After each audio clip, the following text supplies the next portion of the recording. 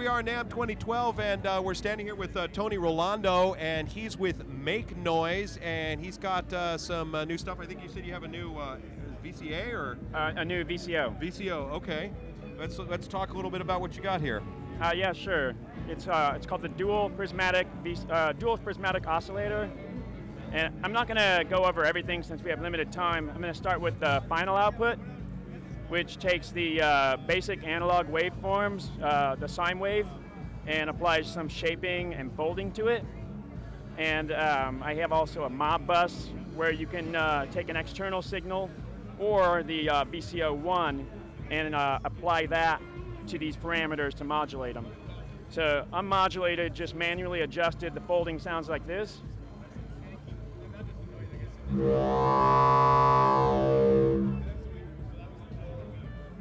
Shape down.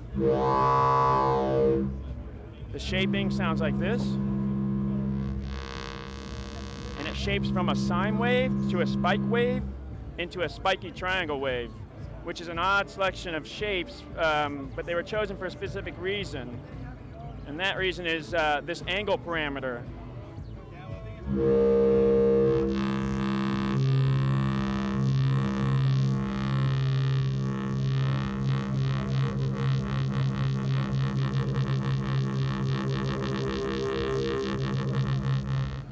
Once you start modulating the angle with a spiky wave, you get some beautiful phase shifting kind of effects.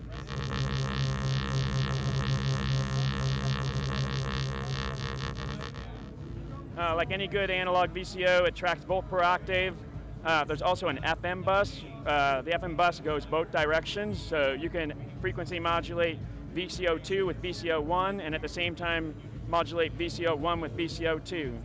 The index has a master control here, and then that buses the signal out to these attenuators here, so you can have different levels of linear or expo FM for each VCO.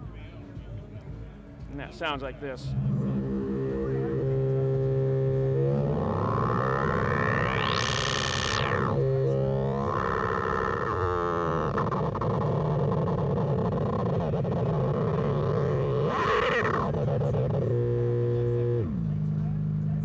So it can get pretty noisy. It can also be very pretty as well. Okay, and all these modules that we didn't really talk about, these are all made by you as well, correct? Yeah. Okay. A random voltage generator, function generator. This is a low-pass gate, like a VCA. And this is a granular looper, some controllers. And then we also have another new module this year, the Echo Foam, which is a pitch shifting delay that we're working with Tom Erb from SoundHack. This guy right here. Hi, Tom. It sounds fantastic. Can I give you a quick demo of that? Yeah.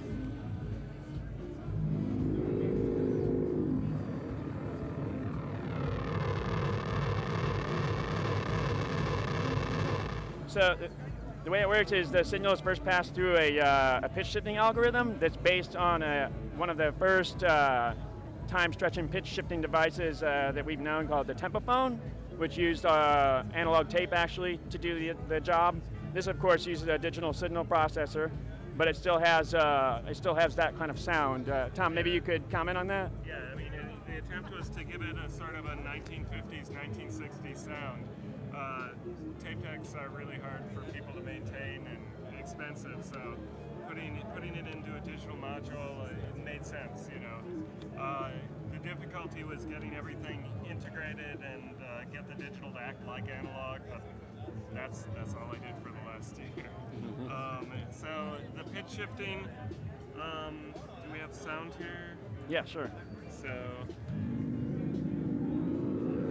we have 2 octaves up and down pitch shifting. This pitch shifting can be a full 2 octaves, or it can be, we can drop it down to a semitone, or a much more chorusing, sort of detuning type sound.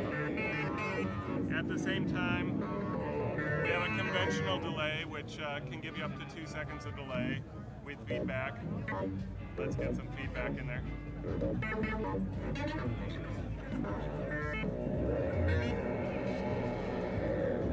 Oh, you got a pretty noisy sound there. So you can get pretty complex sort of delay and oscillator sounds fairly quickly, and that's just with these 2 modules, this oscillator and delay module. addition, of course, you can modulate all these parameters, so you can have pitch being modulated randomly very quickly. You can modulate the delay time at audio rate to get FM through the delay. You know, there's all sorts of, sort of creative applications, some of which people are telling me about. It's really, and you can hear you.